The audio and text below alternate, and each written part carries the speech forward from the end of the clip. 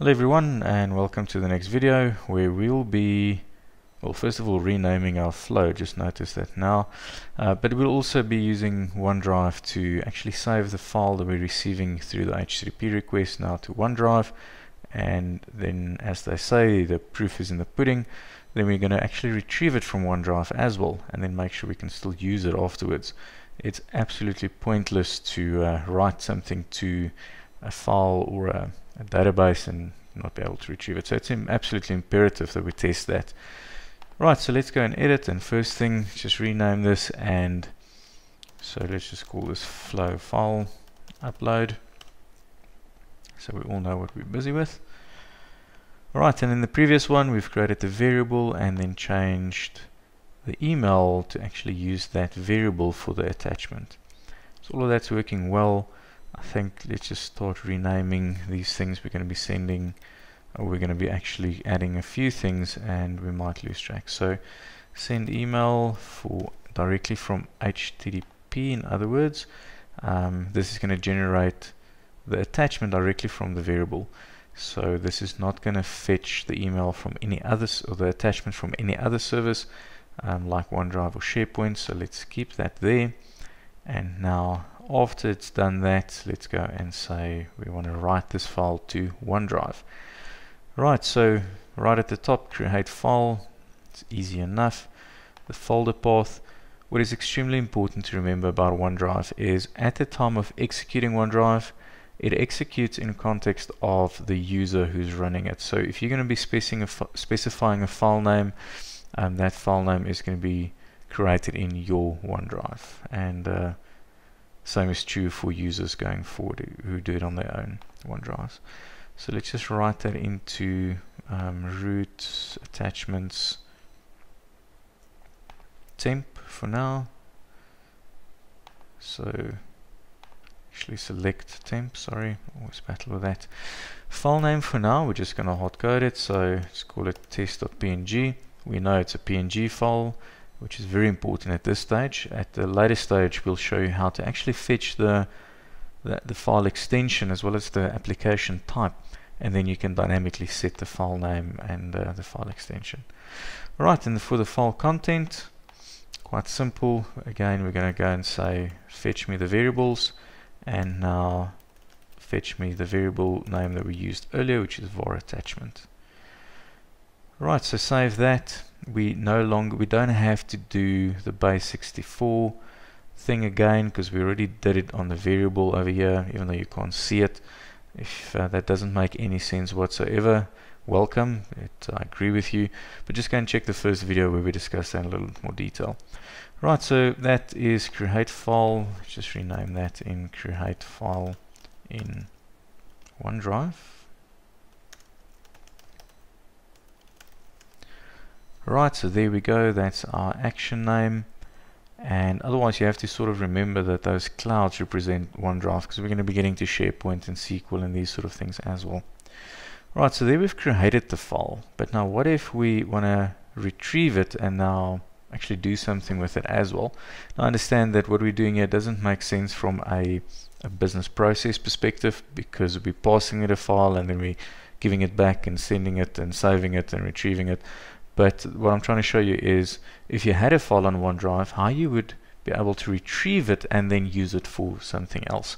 So we're combining all of these tutorials into one video series. Right, so if I wanted to get that file now, I'd go and again choose OneDrive, and now instead of creating file, we'll go and say get file content. Right, so it's going to ask me for the identifier for the file, and in order to pass the identifier to it, I need to go to the previous action where it says create file on OneDrive, and that's going to give me an ID. So you'll see on the right hand side, create file on OneDrive, it's giving me an ID, which is the identifier to that file. Right, so if you click on see more, you'll see there might be other things here like file locators and all of these other none of them are applicable. All you need to specify for this is the ID. Right, so we've passed the ID to it, and just rename this as well, get file content from OneDrive. You'll also notice that we don't use spaces in the action names or the action titles. The reason for that is that if you get into some advanced expressions, those spaces can give you nightmares. So then actually when you're calling those things, you have to replace the spaces with underscores for some boring technical reasons, but just we prefer then to just use words or names that don't have any spaces in them.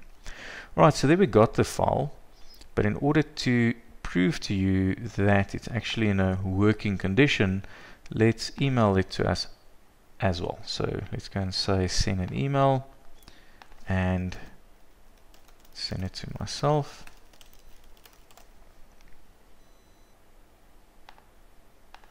And the subject, what did we make the subject previously? It was test attachment HTTP. So let's call this test attachment and OneDrive. So let's just use the same for the body. And now when we get to the attachments, again we're going to call it PNG, so we know what the file name is for now. And when we now get to the attachment content, we don't use the variable anymore because we actually want to prove how it's getting the content from OneDrive now. So then you can simply go and say get file content from OneDrive, see more, and you dump the file content in there. This is also why it's important to name these actions correctly. Otherwise you would end up with get file 5 times and then you don't know which one you're referring to. Is it now OneDrive or SharePoint or SQL? You know, what is it that you're busy with? So right, let's go and test this. If I save that, hoping for 0 errors, and that is true, so it's saved nicely. Let's go out of it and let's go to our friend Postman again, and we're now ready to send it again. So let's send it from Postman. Let's just refresh the screen on Flow. Ran 5 seconds ago. Just going to have a look at that temp folder in OneDrive, and there she is. So open it up. It is looking good. Right, so we were able to write it to OneDrive, but now we're also expecting 2 emails. One from HTTP, and there we go. It's looking good. And one from OneDrive. So the second email, this is where it actually went and sourced the attachment from OneDrive and then attached it into the second email. Alright, so all of that is looking good. I'm very happy with the way that this flow is coming together. It's also quite fast and responsive. Again, absolutely hats off Microsoft. This is some awesome tools and toys. Thank you so much. And so join us for the next video where we'll be doing the same into a SharePoint library, which is very similar, but I think it's important to do it as well. And then we'll start getting into SQL and the like. So thank you very much for joining us, and please join us in the next video. Thank you so much. Bye bye.